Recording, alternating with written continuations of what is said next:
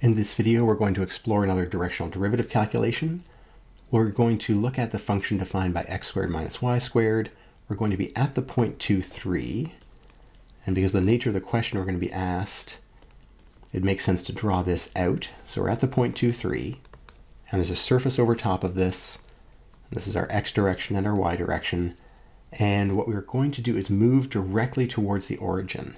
And so that would define a vector like this. Let's call that vector v. That's the direction of travel we're going to take. And so that defines a vector. We're going to move in the direction v, which would be, well, it would be negative 2x and negative 3y. So it would be that. However, what we want is a slope in that direction. And we know that this is not a unit vector yet. If we're going to do our calculations for slope, we have to turn that into a unit vector.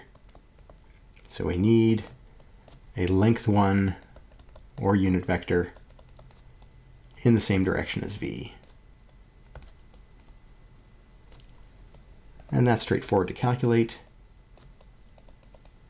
We're going to define it as u indicating a unit vector is going to be the same as v, but we're going to divide by its length.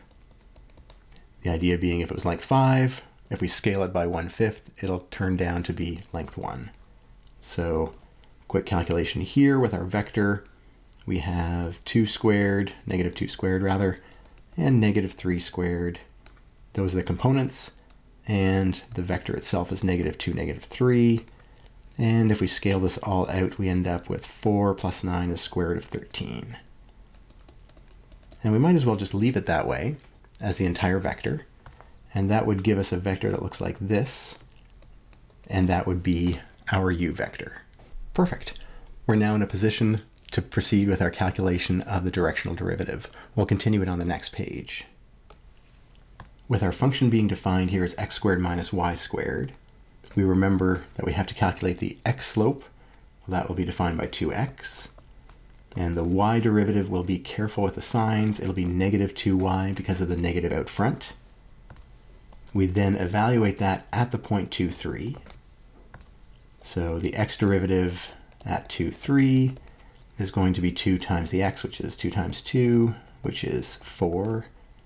The y derivative at 2, 3 is going to be negative 2 times the y coordinate, which is 3, so negative 2 times 3, which is negative 6.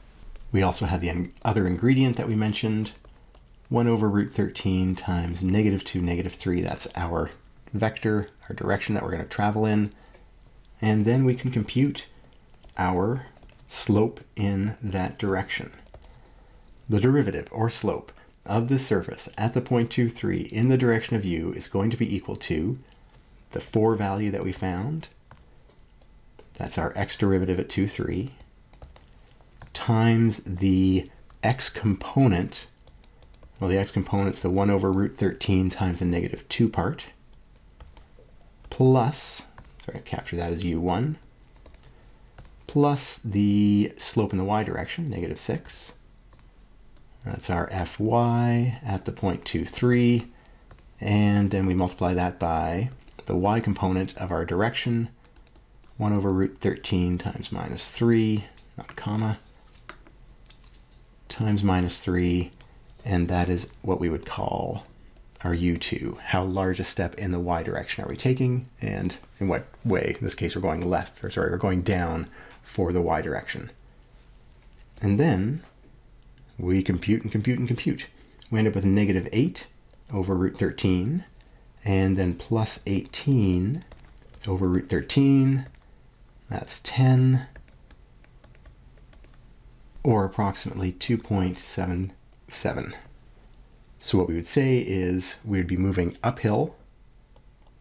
So the direction u of negative 2, negative 3 is uphill because this quantity here is positive on the surface from the point 2, 3. And we can be more specific. It's steeper than a 45-degree angle. The slope is larger than 1. So we can imagine going back a page again, if we were here on the surface and we were to take a small step towards the origin, we would be moving up in that diagram and up on that surface.